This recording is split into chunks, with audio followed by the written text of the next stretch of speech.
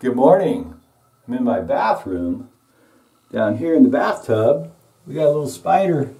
Not sure how he got here. It's a false black widow, also called a brown house spider.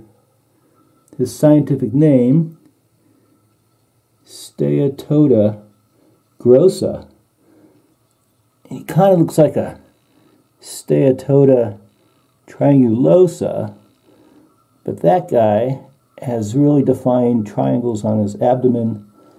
And our fellow here, our little false black widow, on his abdomen, little chevron shapes. Let's see if you can see that well.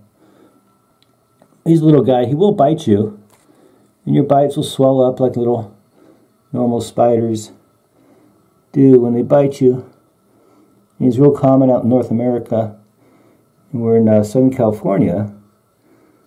Here's where we find this guy right here. And sometimes you can pick him up. Let's see if I can pick him up here. Here we go. He's kind of crawling on me there. He's not going to bite me unless I really bug him. Little guy there. He's really fast.